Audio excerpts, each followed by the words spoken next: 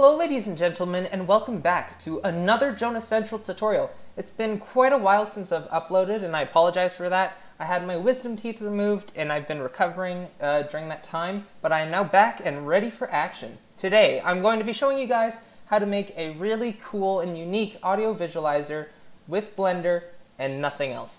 So, let's get right into it. Start off by deleting the default cube and the light, and then we're going to go to our shading workspace. Now we can switch the render mode from material preview to rendered, and we can go into our camera view. Now we're not going to be adding in any objects or whatever. This is completely done with just materials and the world background. So we're going to switch our shading type from object to world. Awesome. Now I'm going to create a bit more room for myself by closing these windows, because I'm going to be adding a few other windows for this project in particular. So up here beside my render view, I'm going to create a new window, and I'm going to switch it to the graph editor. Now down here by my node setup, I'm going to create another window, and I'm going to switch it to video sequencer. And then right here below my render preview, I'm going to create another small window and switch that to timeline. Perfect. This is personally the setup that I think goes best with what I'm doing. But of course, if you want to make anything smaller, bigger, it's totally up to you. Alright, let's get started. So to start off, I'm going to add in a gradient texture and plug the factor into the color of our background. And then I'm going to add in some object coordinates. Sorry, texture coordinates. And we're going to plug camera into the vector of this gradient texture. Awesome. Now I'm going to switch the gradient texture from linear to radial, and you'll see why I want to use radial. So next up, I'm going to add in a color ramp, and I'm going to click this plus right here. I'm going to make every single node on this color ramp black, value of 0.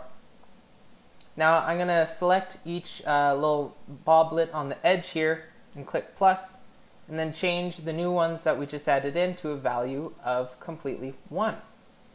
Awesome. Now as you can see, instead of just like a loading screen type radial gradient, it is now 2 black lines. I'm going to shrink this color ramp, I'm going to copy it and put it in front of itself, and as you can see, now it creates kind of similar to like a Resident Evil umbrella logo.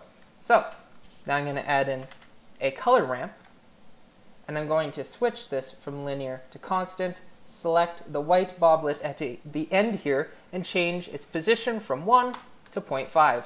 Now it's really looking like the umbrella logo from Resident Evil, but that is beside the point.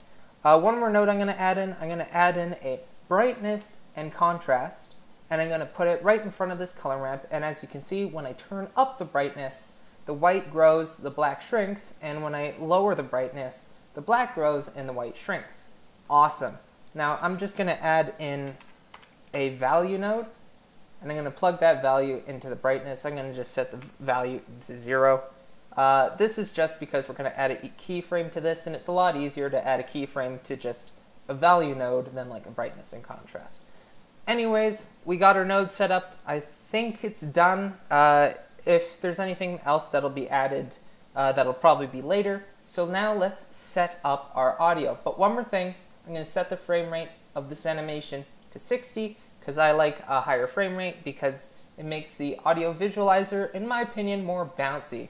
Of course, if you feel like that's way too much, or your device can't handle it or whatever, totally fine, use a lower frame rate. So down in our video sequencer here, we click add, and we add in a sound, and I'm going to add in my sound right now.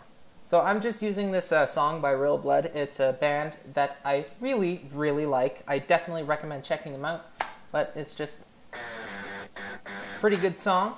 So now we have our song in, so I'm going to scroll out on our video sequencer. I'm going to drag this bar to the very end of this audio clip that we added in, and I'm just going to start scrolling in. And I'm going to keep scrolling in and scrolling and scrolling in until this starts moving in increments, which I think we got.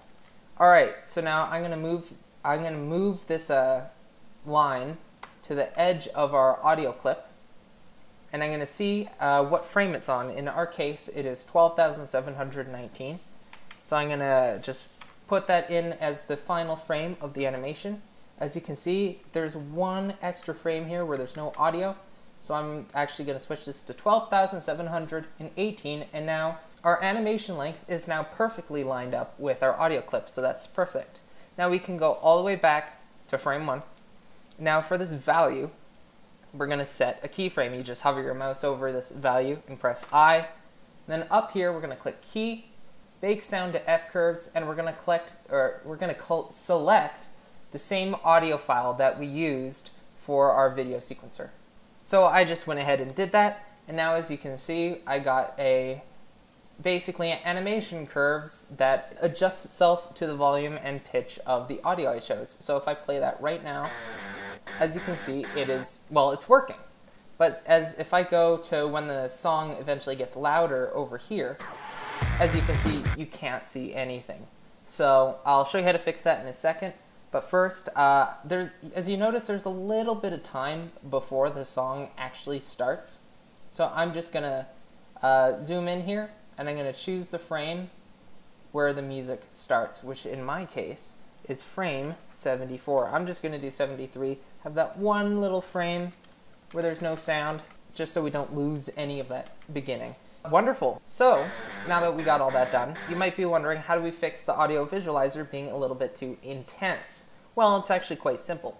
So make sure you have this value node selected, and then press N while you're hovering your mouse in the graph editor, which then you can access this modifiers page. Now we're going to want to add a modifier, and we're going to want to add envelope. And we're going to click add point. It adds just a reference point where we can start adjusting the F curve we just added in. So increasing your reference value makes this curve go down. Decreasing it makes it go up.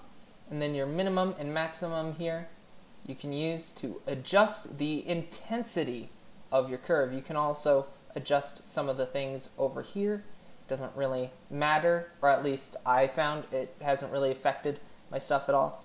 So we're going to go to some of the loudest parts of the song, which I would say is right here. And we're going to decrease that intensity, and then we're going to move it down until it looks mostly balanced on our camera's perspective, which this looks like a balanced fair share of white and black. So let's see how that looks.